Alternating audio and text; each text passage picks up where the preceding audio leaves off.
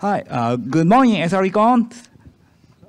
We are very happy to be here with all of you today. And well, before we start, let's get a hand of show. Well, is anyone joining SREcon for the first time? Oh, good. Thanks. Don't worry, it's also first time for me to present at a conference, so you are not alone. Okay, so let's start presentations. I'm Suefuji from Sony Interactive Entertainment PlayStation. I'm director of SRE and platform engineer. Hello everyone, I'm Yuya Miyahara, and the director of SRE and PlayStation. So this is our first time to present how PlayStation does SRE. So I'm happy to be here. Okay, so this slide gives you a quick history refresher of our PlayStation product timeline. Well, our first original PlayStation was released on 1994. And PlayStation 2 was released on 2000. PlayStation 3 released on 2006. PlayStation 4 released on 2013. And on 2020, we released PlayStation 5. Well, 2020 was a very challenging year. So recall what else happened. Yes, COVID-19. We were all under the dark with unknown virus. At that moment, we were afraid of becoming infected, and the information of the symptoms, the prevention and treatments are very limited. And in addition, several governments encourage publics to stay at home. Well, most of us understood it was necessary for us to save our lives, but it brought us additional mental pressure. Such situation gave a rise to so-called home-nested activities. Many of us replaced our furniture and made cookies with children instead of traveling or going to the restaurants. And well, game is one of such so-called home-nested activities. So we can play video game at home and can connect with friends through the online game services, such as the PlayStation Network.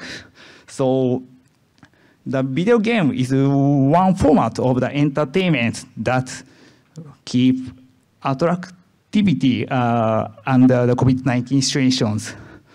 So let's take a look at the user trend before and during the COVID-19. Yep. This is our internal operation reports. Well, typically, our annual peak is on Christmas.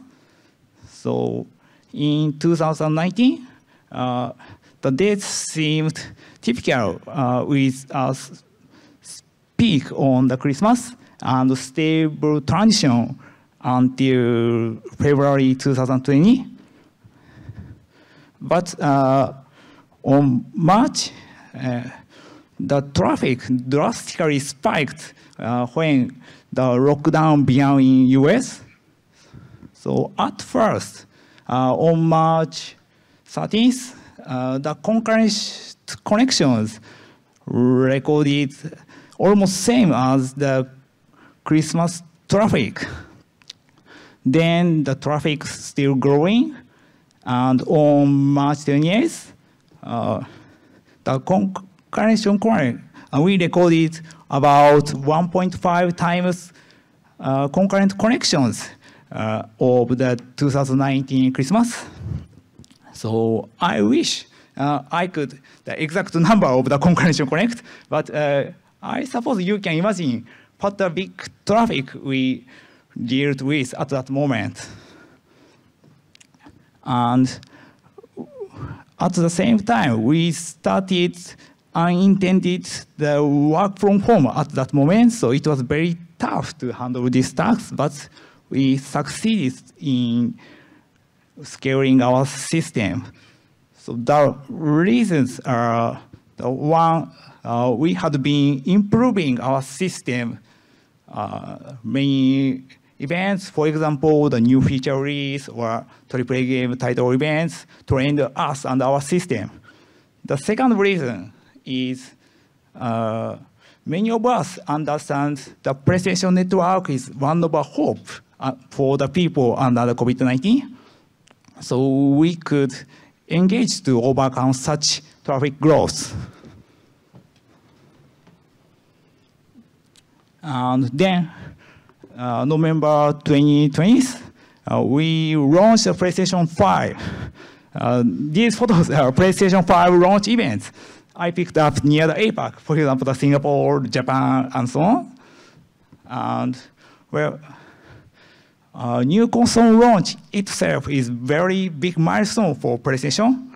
And in addition, we were faced on the unintended remote work situation and urgent tasks related with the COVID-19 lockdown-driven traffic.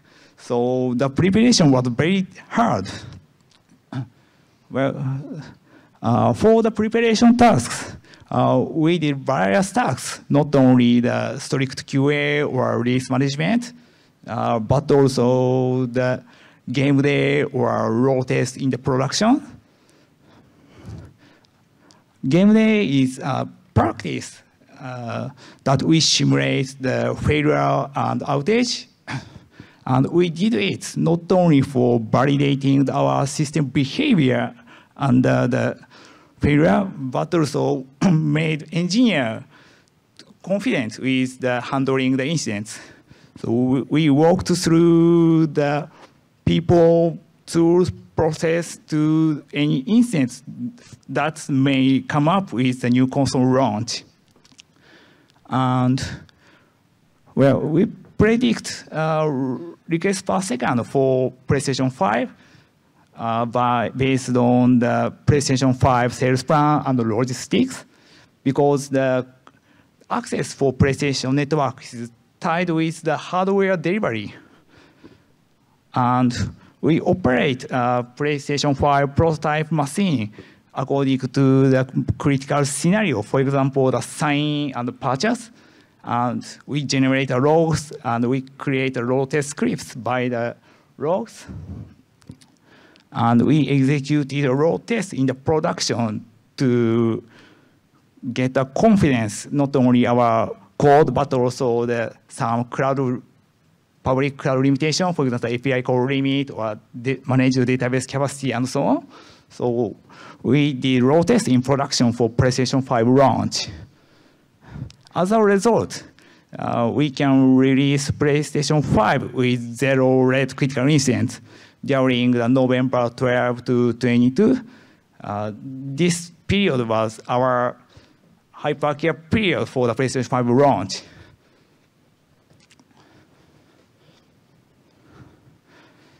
And today we are still continuously fighting with the high traffic. PS4 generation API and PS4 and PS5 compatibility API received massive traffic during the COVID-19 lockdown, but the PS5 generation API have no such experience. So, and PS5 sales growing day by day, and the consumer traffic becomes increasing. For example, one single play game title that heavily used our API becomes a big hit. just after the game launched, some of our services received 30 or 50 or even 100 times traffic. So we had to scaling out our services to keep our availability. So, and we are still continuously developing new features and functions. And the PlayStation sales is still, 5 sales is still growing. So we are continuously fighting against such huge traffic. So I hand over to Yuya. He will explain about the SRE story in Tokyo. Thank you, Seth. Good morning, everyone. So I'm Yuya Miyahara from the Tokyo, Japan office. So let's start with a little history of our Tokyo SRE team first. Today, our SRE team are dispersed globally, and Tokyo is one of the main locations. So we primarily support gaming functions and platform-based functions. And to support these functions, we utilize a few different operational models. So we will present each of these models by location in the following slides. Since conception, our SRE organization has undergone 3 significant evolutions. The first one was when we launched PS3 in 2006. And before PS3, we had limited network functions for PlayStation 2. It's possible to play online games on PlayStation 2, but we did not have PlayStation Network yet. From PS3, we have launched PlayStation Network and started Ops team. The second one is around 2013. And when we launched PS4, we had 3 Ops team internally and started using cloud to handle massive traffic from PS4. And the last one is around 2020, when we launched PS5. So next, I will step through each structures and reason behind the change. When we first launched PlayStation Network, so we were a very small team. When I joined in 2007, there were only 4 people. So we had an expert for each area: network, OS, application, and incident management. So everything went well, but no one could support each other. And I also did application deployment and operations for all services. Oh, unbelievable. But we could, so because the platform was small. And there were no difficulties in communication between dev and ops. So I could just look over my shoulder and ask, hey, so what does the settings mean to dev team? And external contractors monitored our system 24/7. So we rarely performed recovery operations in midnight. But PSN users increased, so a lot of things changed. A few years after the PS3 launch, in preparation for PS4, so we divided up sections to 3 small teams for each function: communication, and community, and backend. During the PS3 era, a significant part of our PlayStation base, player base still enjoyed playing games without network functions. But the plan for PS4 was for games to be much more tightly combined with network services in order to enhance and enrich user experience. So this required an increase in server resources to handle the projected exponential increase in traffic from the console. So we discussed what infrastructure we should choose, on-premise or cloud. Since we used on-premise for PS3, so we were taking care of hardware procurement, the state, a spec of network switch, and the power supply, and the space of data center itself. But what we should focus on is not getting the knowledge on physical real, but providing value to customer.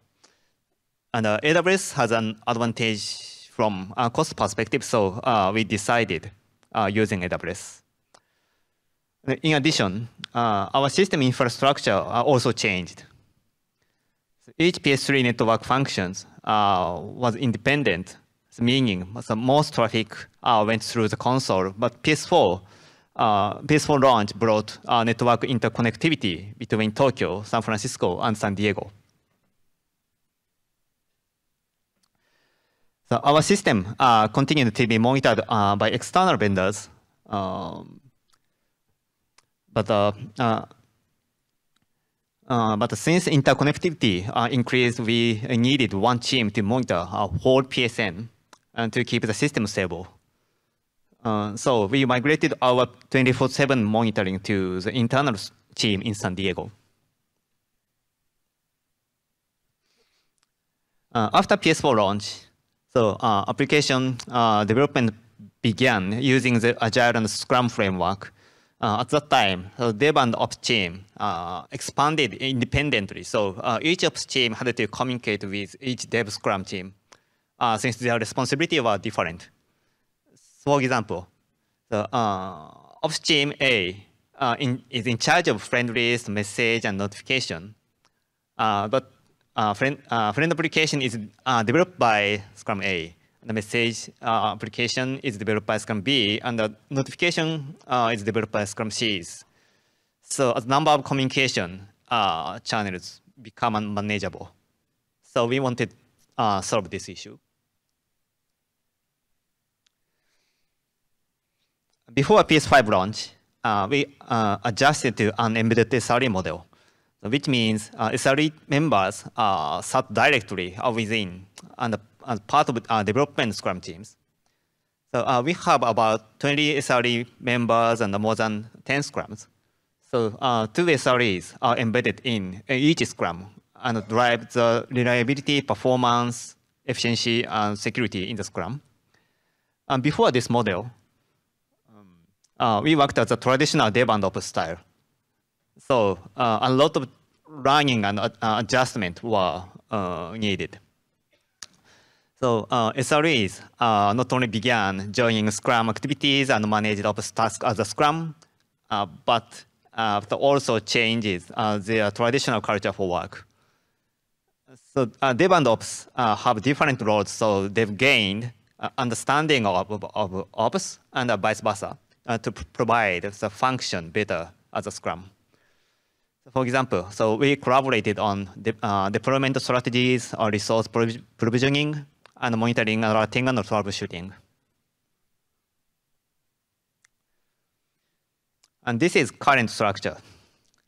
SREs are embedded in each Scrums and communicate with other teams like platform teams, security, and global operations. So we do deployment monitoring, alerting, troubleshooting, and cost management as a Scrum. And when improving common operation scheme, so SREs collaborate across Scrums. So as for CI/CD and monitoring logging tools, so dedicated teams is providing function for each Scrums. So next, so we will explain other SRE models than Tokyo. So I will hand over to Suef. Okay. Next, I'd like to share global SRE overview in PlayStation Network. Okay, so again, this is a map of the PlayStation Network server team distributions.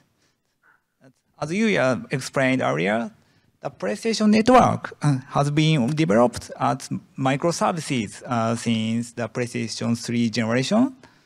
So we have server-side teams in Tokyo, San Diego, San Francisco, Los Angeles, Isobieho, London, and Bangalore.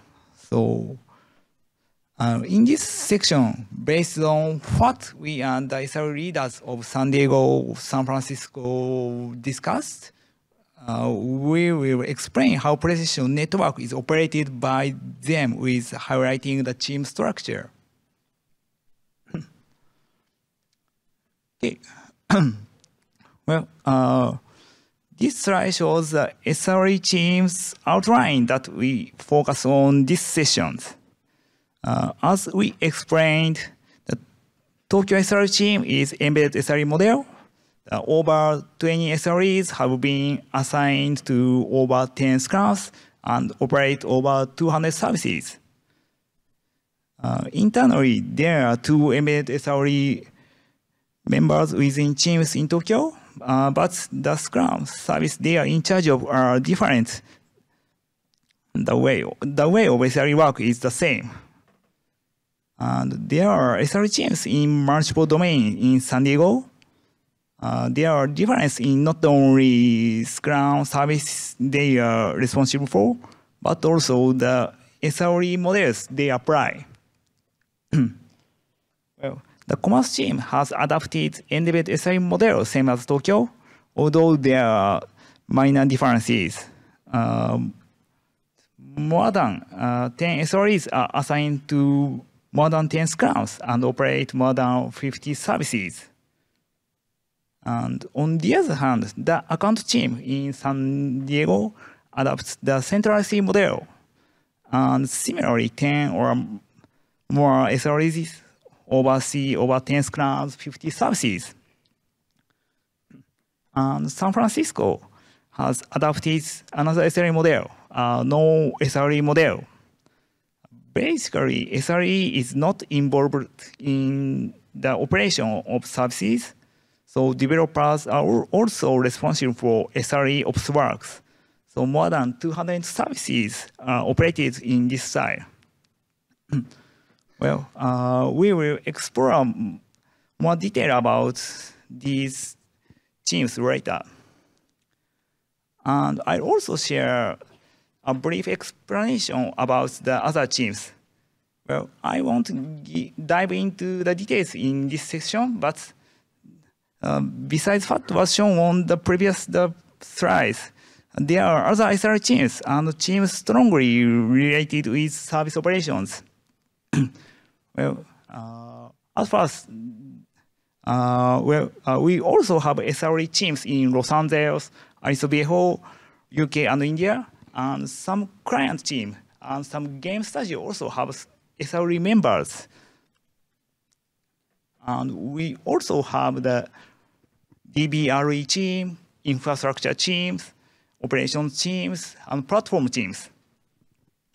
I suppose sometimes they are classified as SRE in some companies, but we use separate teams. Well, as the name suggests, DBRE is a team of engineers with expertise in the database area, including cache.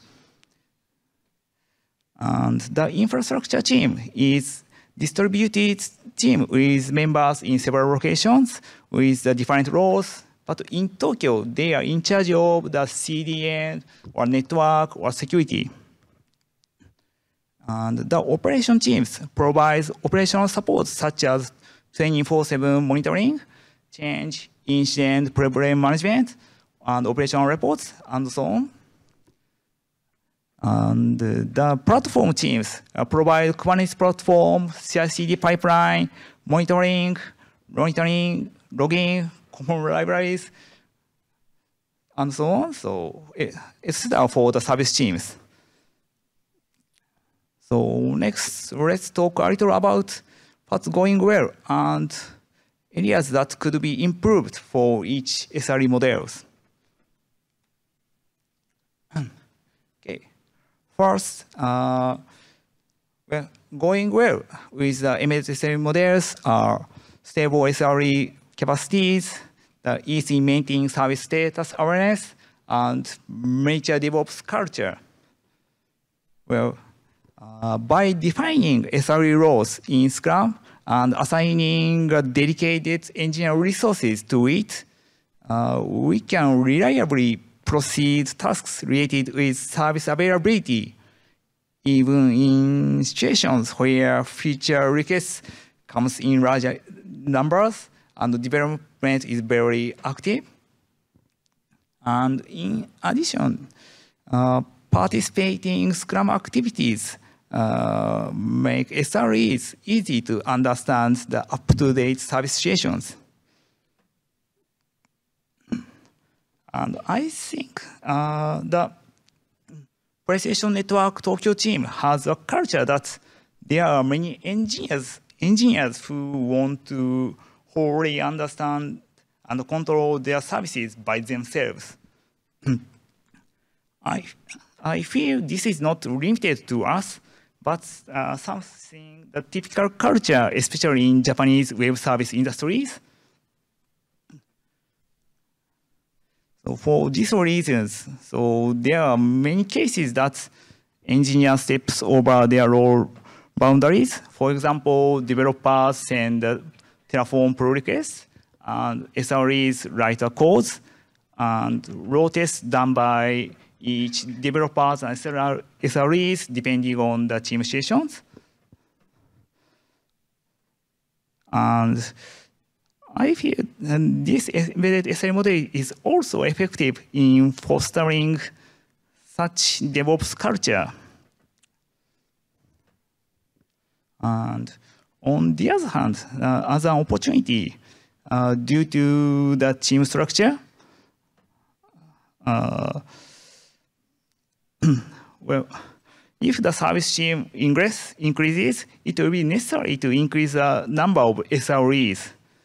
So we understand this is an anti-pattern, but we assign some SREs to multiple teams because of the headcount constraints.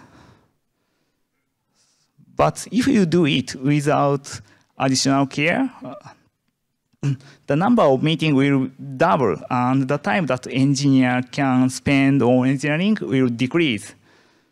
So also, there is negative impact on recovery time from the incident. And in addition, since SRE also plans their tasks based on the backlog of each service team, so SRE tasks will inevitably be prioritized by the single service team. So it is difficult to raise the priority of the cross-Scrum Kaizen activities. That is another opportunity for this model. And next, I'd like to introduce the San Diego commerce team. They also use the embedded SRE model, but unlike Tokyo, they have a SRE centralized teams, which has the role of coordinating the cooperation with other teams. So when I talked with the San Diego members, I feel there are some difference in culture from Tokyo. So the difference is that they respect their own and others' expertise, trust and entrust others, and tend to focus on their own area. So I think such cultural difference will lead to service team. The developers can focus less on ops and in the going well, and dedicated embedded SRE turns into the ops person in opportunity.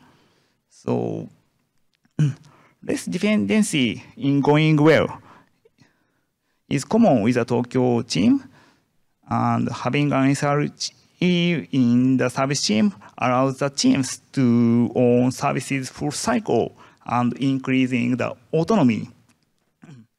Also, certainly located SRE team called Core SRE is working well to support cross-service coordination.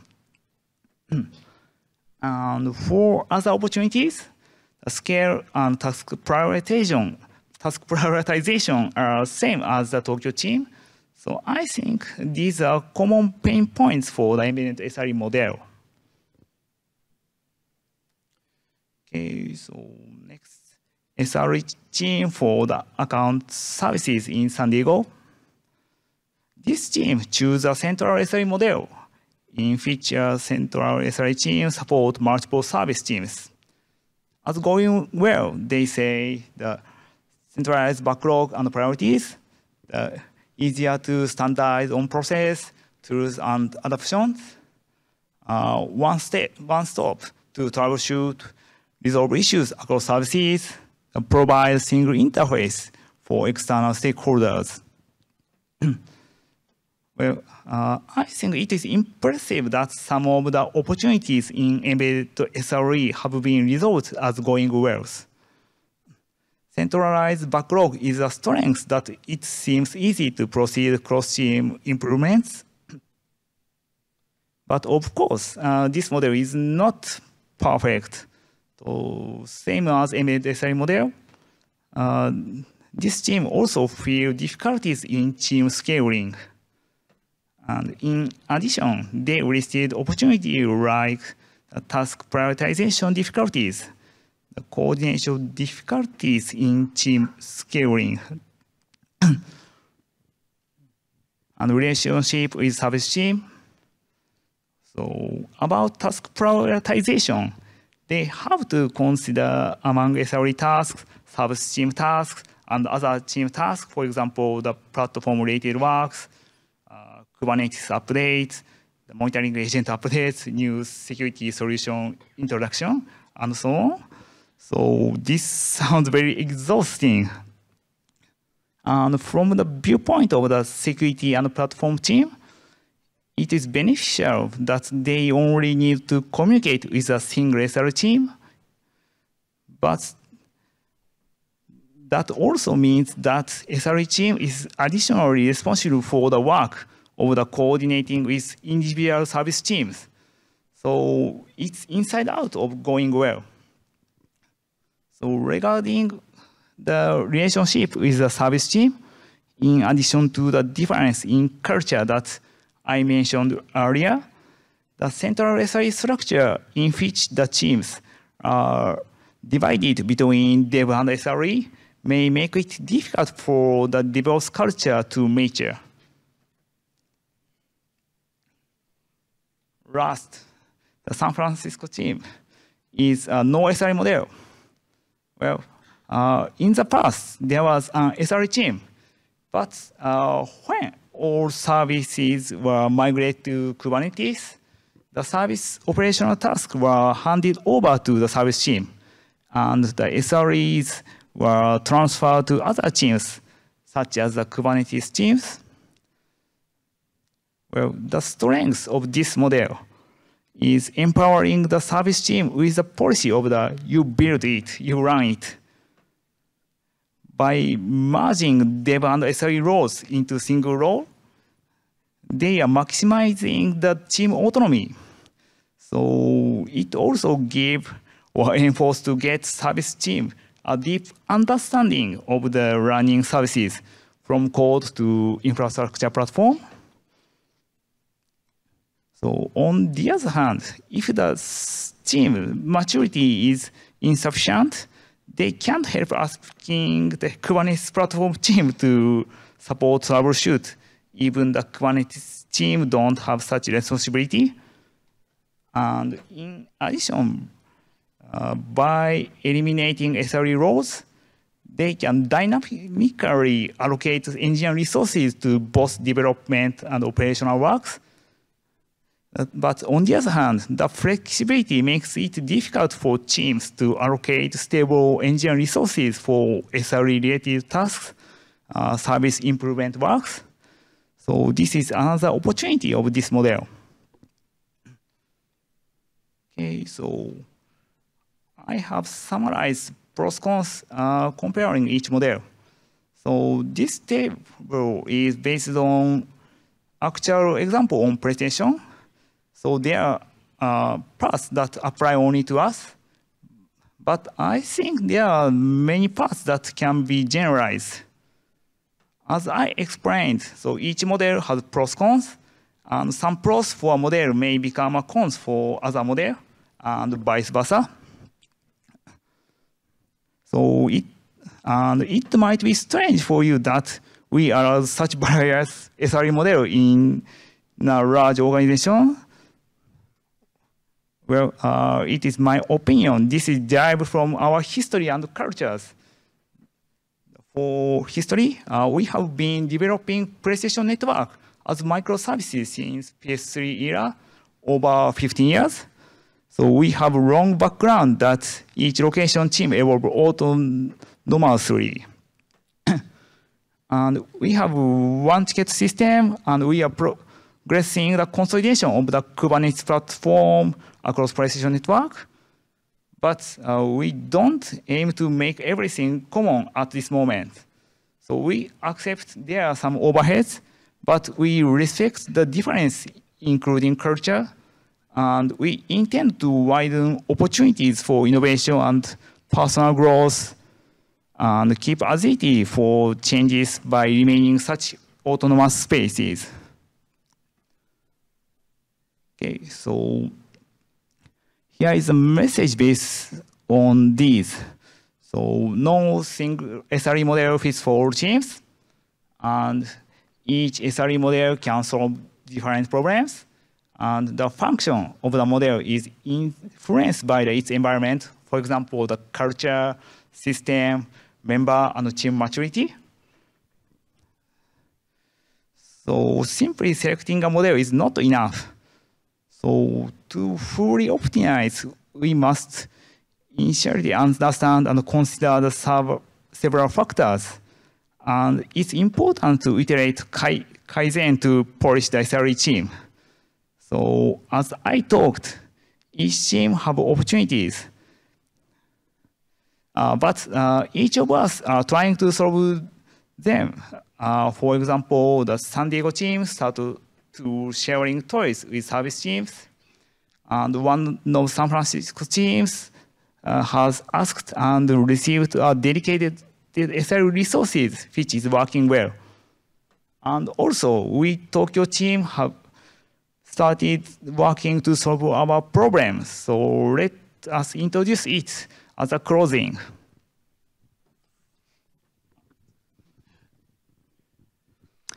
Hi. As we described, we are tackling massive traffic after COVID-19 and PS5 launch. And we want to make more robust network services and teams by improving our current programs. So lastly, I'm going to explain our Tokyo SRE team for the future. We have two big opportunities. The first one is scaling platform and organizations. As services become bigger, we need to unify platform and tools and enhance security and platform operations more efficiently. And the SREs should lead this activity in the Scrum. On the other hand, SREs should keep the system stable and deliver the value for the customer. So it is difficult to do both in parallel. The second one, SRE needs to do Scrum work and cross-Scrum Kaizen work. So I would like embedded SRE to try cross-Scrum activity to improve service operations work more widely. And some activities went well. But when we want to improve our operation scheme dramatically on our service platform layer, so it is sometimes difficult to spend their time. So we have started our platform SRE team this year and migrated our SRE model to hybrid SRE. So there are three objectives. The first one is to improve efficiency of cross-Scrum service operation work. So when we introduce new feature on platform layer, a lot of similar work should be done in all Scrums. So we are trying to standardize operation baseline so that SRE can apply changes across the services. The second one is to reduce the embedded SRE workload so that they can focus on real SRE work. So we want to provide resources and assets to embedded SRE. The third one is to introduce a new operation model to embedded SRE by standardizing current operation process. So the greatest strength of platform SRE is that they can work independently of the service team's priorities. And I believe the hybrid SRE model will fit for our current situation. Okay, so this is a closing message.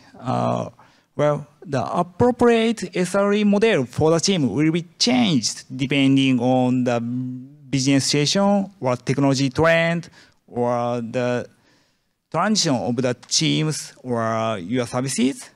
So we will continue to explore optimal SRE model to maximize SRE power with Kaizen mind. So that's all from us. So thank you.